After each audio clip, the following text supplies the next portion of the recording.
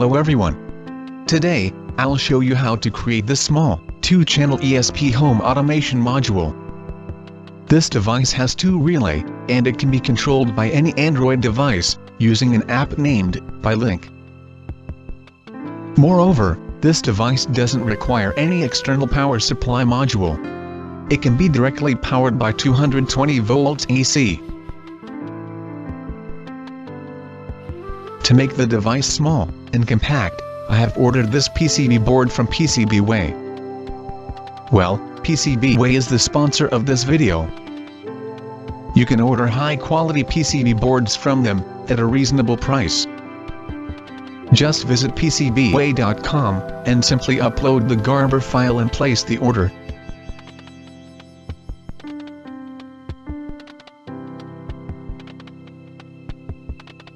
Now, let's see what other components are required to create this device.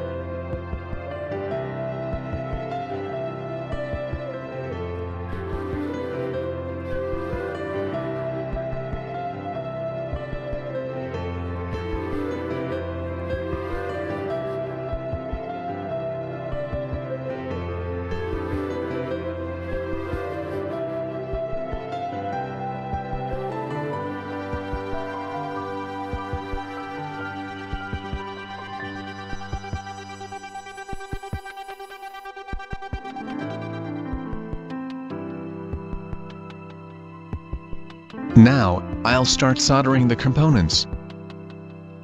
At first, I'll solder the 3.3 volt voltage regulator.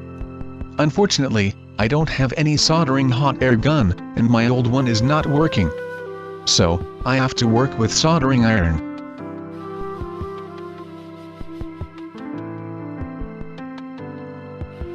After soldering the voltage regulator, I will solder the diodes.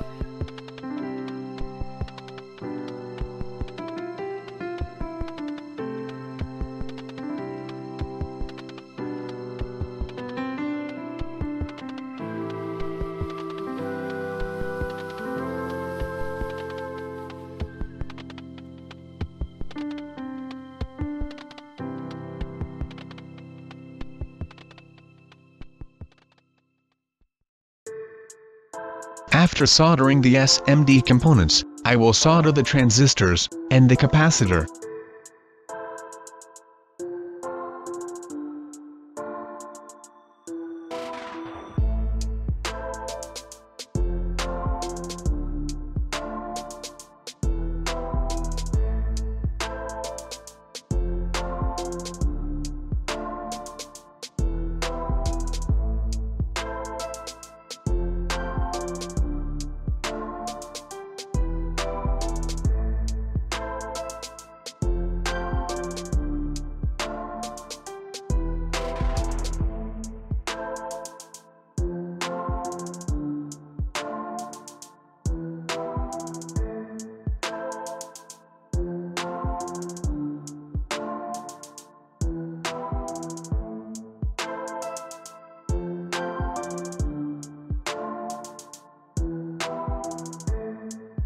After soldering the transistors and capacitor, I'll solder the female header pin for ESP module.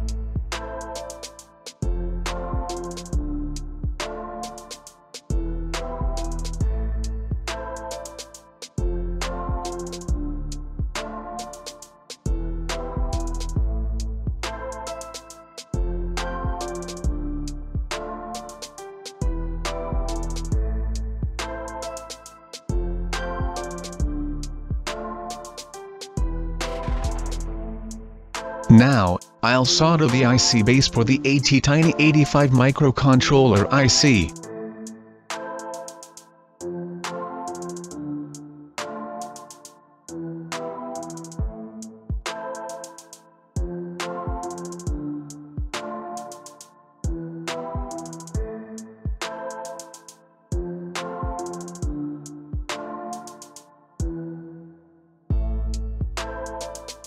After soldering the IC base for AT-Tiny85, I'll solder the relays and the screw terminal.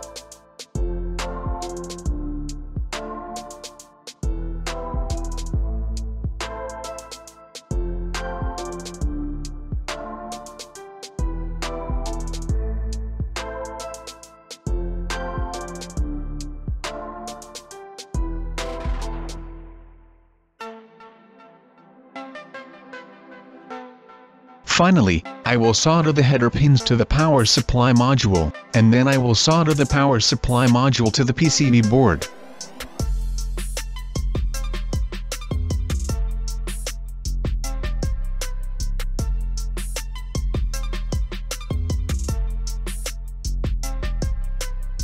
Now, I will program the ESP module and ATtiny85 microcontroller. I'm using the ESP programmer to program the ESP module. And yes, I/O0 pin of the ESP module has to be connected with the ground pin while connecting to the computer. So, I added a button on the ESP programmer, which allows me to connect the I/O0 pin to the ground pin. And, I'm using Arduino Nano to program the ATtiny85.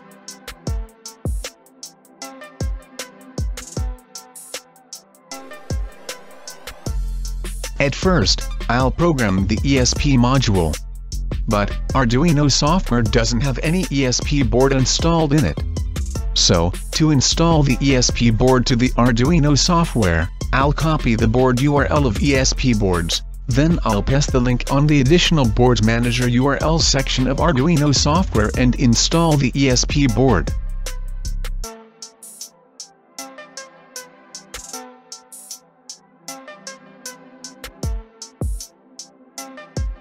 I'm using an example named ESP Standalone from my link library. Now, I'll put the auth token, Wi-Fi name and my Wi-Fi password. The auth token can be found on my link app.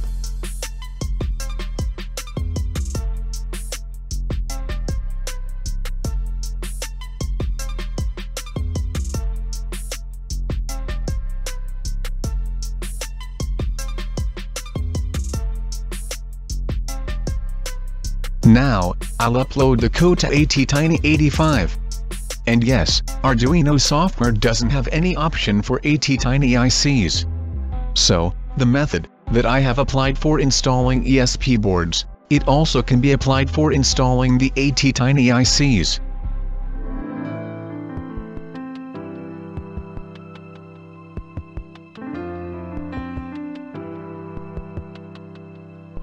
Now, I'll test the device if it works or not. And yes, be careful while working with AC current. I am using two AC bulbs, and an input current of 220 volts AC for testing.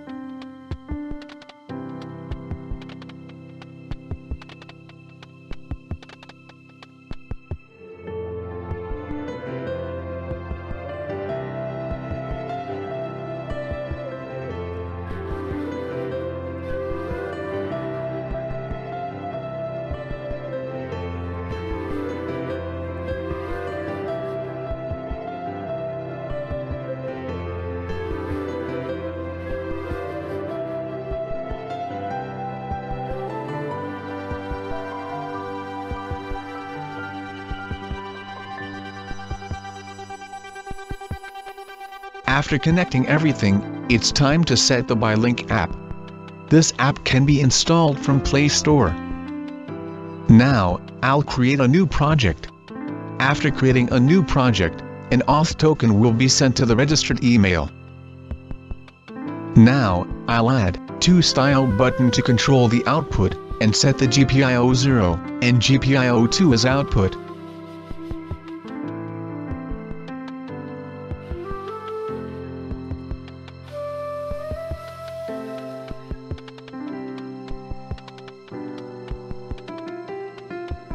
Everything is done. Now, it's time to test the device.